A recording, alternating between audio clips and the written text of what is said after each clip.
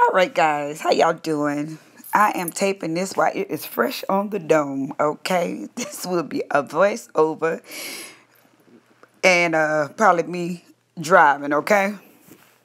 If not, it is what it is. Let me get into Real Housewives of Atlanta. Yeah, it seemed like Kenya is going to bring the drama again, okay? Kenya and Matt. Do y'all believe Matt punched the driver? Do y'all believe this dude did that?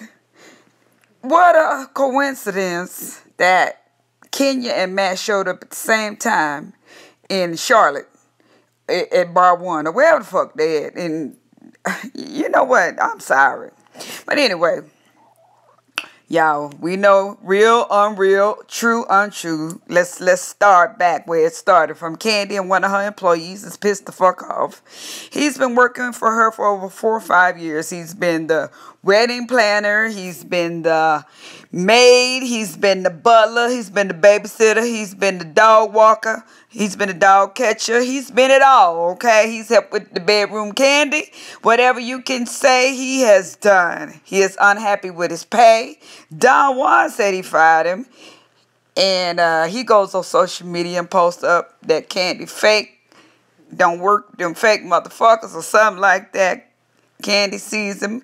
And she approaches him and asks, she confronts him, what's going on? What's the problem, young man? He's saying that he don't appreciate what you've been paying him. And she's like, you've been accepting this, you've been taking this. And what blew my hair back is when he went to go see Phaedra after Candy terminates him and tell him his services is no longer needed. But with a little gangster ghetto, get your motherfucking ass up out of here. We don't need you no more. And you don't like what I'm paying you. Hit the motherfucking dough. Y'all know Candy Hood. Motherfucker this and motherfucker that was coming out her mouth on nationwide TV. Okay? So I don't feel bad on YouTube swearing. But anyway, he gets mad. He exits. He looks back like, did this bitch just do this to me? Did she really just check me? I was like, I'm so hood. I wear my hair like that. She got her ghetto gangster ponytail on. You know that long one that we throw from side to side that Bumquisha them wear. Yes. Yes. Yes, she do. You ain't here for me because I ain't the one to gossip. But anyway, y'all, me and my 6 personalities is laying here doing this video. Anyway, he decides he wants to sue her and he goes and see Phaedra. Miss Phony Faye is throwing shade.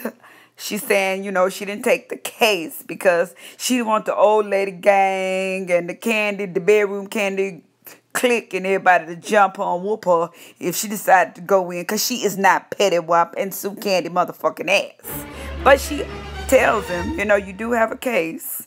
She's saying, I can't believe you was over there working like a slave or slavery over whatever. In other words, that bitch should have been paying you more money. You let that hoe get away with that shit, my nigga. My nigga, hey, my motherfucking nigga, hey, my nigga. So she tries to be a lady and she's shading Candy from left, to the right, to the left, to the right. She's shading her ass like a motherfucker. Y'all, when Candy come over there and snatch that hoe up, I'm just going to sit back, cut my TV all the way the fuck up, and I'm going to go get that ass. Candy, beat that ass. Beat that ass. So anyway, Phaedra tells him, I can point you in, this is not my field, but I can point you in the right direction. And of course, you have a case. But what may you think may be a case, another lawyer may say, hey, you accepted these terms, you worked up under these conditions, and y'all didn't have a contract, and you did accept this money, so you may not have a case. So, that's for someone to determine whether they'll take the case, and that's whether it's to be won in the court of law. Judge Judy. Calling up Judge Judy. Judge Judy, hello, this is Miss Tiki, yes. Phaedra say, Phony Faye, the one whose husband was stealing people credit scores and shit. Phony Faye say this dude got a case. Oh, do we? Yes, I'm going to send him over and I need you to consult him. And can you please let us know on the Real Housewives of Atlanta, is he going to be able to sue her now? Okay? All right, Miss Tiki. Okay, Judge Judy, go on, take your ass to bed because I hear you got some shit going on in your backyard, too. You know, you ain't here for me, but I heard that you and your husband get ready to get a divorce because he caught your ass cheating on him. Girl, no, yes, Judge Judy, but you ain't here for me because I don't want your ass suing me. I ain't got nothing but some old-ass kids and some cute little grandbabies you can have. But anyway, y'all, moving right along. Moving right along, Miss Portia. Miss like Kia say, she gonna be trotting her way, twerking her way into 2017. So anyway, Miss Portia, the house she's renting, she's cleaning it up, she's turning it in, she's not gonna release it because now she's able to purchase her own. She's able to purchase, well, she has purchased her own home and she's rubbing it in Cordell's face. It's $1 million home and she like, fuck you, my nigga, I got my own shit. I got my own shit. I don't need you, my nigga. Whoop, whoop. Whoop, whoop. Let me stop, y'all. Anyway, so she's seeing a new little boy, Todd, and she invited him. She had to move into their mother's house because she hasn't bought the house yet. She's looking. You know, all of them buying these $1 million houses, like they just throwing that shit away like candy. It's like candy. So, the young man comes into town that she's dating, fucking shooting scenes with, whatever the fuck y'all want to call it.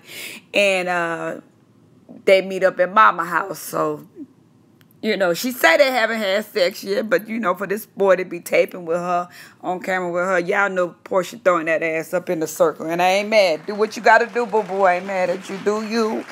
And get it how you live. I keep telling y'all, get it how you live. So, they meet. We got a meeting in the ladies' room. They got a meeting in the ladies' room, and she like look like a fucking it ain't a candle, y'all. Look like this holding lit a trash bag, and she taking it around. She said she done cut off all the fire signals in the house so they don't go off, and the fire department don't show up. This bitch burning paper and burning it and doing a seance because she want to get all the evil spirits or something out the house. I don't know. But when she was doing it across this private spot up and down, I said, this bitch gonna burn this motherfucker up. And he laying this little stupid ass there. Because he trying to get laid. He wants some punani. So he laying there letting this hoe do this voodoo shit across his ass because he wants some pussy, y'all. Some punani. You know, y'all excuse me. I didn't mean to say that word. He wants some punani. So anyway, he laying there. Yeah, they giggling and then they decide, you know, her silly ass, she falls off the goddamn bed. They try to eat some whipped cream and strawberries. But she tried to claim that the whipped cream that was found in the house she was moving out of was her mama's. But this motherfucker got some strawberry and whipped cream for this boy. So you know what, Portia, I think the whipped cream and strawberries belong to you.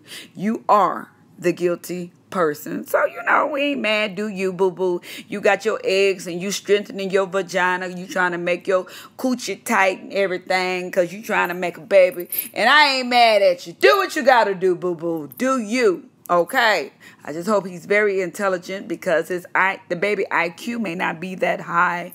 And I love you, Portia. You're cute and everything, but something ain't there, girl. When you fell off that bed, I know we be laughing and joking and giggling and having fun. And I done did shit like that, and you be done fail or you drunk or something. But you weren't even drunk, Portia. But, you know, anyway, they look like they get ready to knock it out the box or test the waters or do whatever. So we move right along.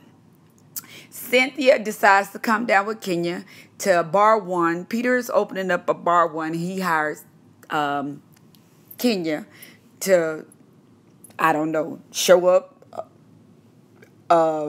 appearance fee. I don't know what the fuck he had her for.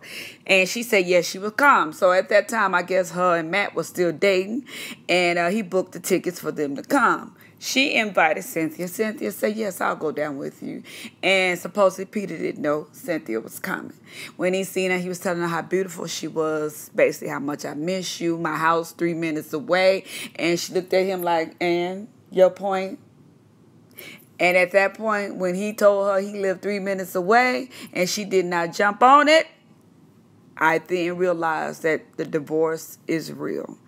They are divorcing in real life, because he even told her, you know, you still Mrs. Thomas, you know, Miss Thomas or whatever. And she just looked at him. But she was giving him plenty of compliments. He made sure he told everybody he hadn't seen her in 7 months. So, is this the end? I want to know. I want to know. Yes, I think it's the end. So, anyway, Kenya pulls up because Cynthia's sitting there telling Todd and Peter, well, basically just Peter, because Todd showed up. She pulls Peter aside that Kenya is afraid to come because Matt is acting a goddamn fool. She asked Peter, did he have anything to do with that? He said he canceled the trip because Kenya told him that Matt was cutting up, but he did not want to get in the middle of that. Matt decides to drive 3.5 hours to go down there and kick that bitch ass, and I can understand sometimes you just be that mad because Kenya pulls some slick shit. Sometimes you be mad enough to drive a country motherfucking mile to whoop a nigga's ass. And he was. So he drove all the way down to Charlotte to get with her ass. She's sitting in the Uber and she's telling the driver, don't let him in. He walks up to the car. The driver had the window cracked a little. And I guess he was sticking his head in there to try to talk to her. This motherfucker let the window up. This is the story Matt told. So he reached in there and he punched that motherfucker. So, of course, the cameras are rolling. Matt jumps in the car and take off. That's smart, Matt, because we don't want you to go to jail. We don't want you to go to jail. This motherfucker, sound effects is great as a motherfucker. He bells the fuck off. I go, yes, yes, go Matt. Go Matt. Go, Matt. So then Cynthia runs out there, or Kenya, I don't know, she calls Cynthia, tell her to come out there. And when Cynthia tells Kenya that Matt just struck the driver, they tell Peter. Peter runs out there. And when he look and he see the getaway car is in full effect. Todd and Peter calls Matt on the telephone. He confesses. He hits the guy on Nationwide TV. Dumbass. And now, I'm quite sure they probably got a warrant out for his arrest. And that is basically what happened with my Real Housewives of Atlanta. And you guys, y'all have a lucky day.